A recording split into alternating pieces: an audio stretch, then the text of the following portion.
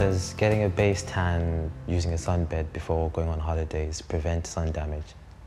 No, that'll increase your sun damage several times. So there's two things with that. So that idea of hardening your skin before you go on a sun holiday so you won't sunburn, that's really old. That goes back to the 1980s when sunbeds first became popular.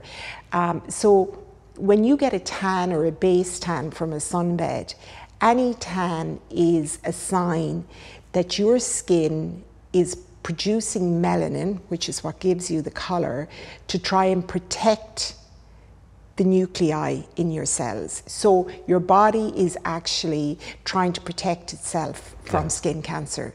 So any kind of a tan is your skin trying to protect itself. So there's nothing healthy about a tan, or there's no such thing as a safe tan.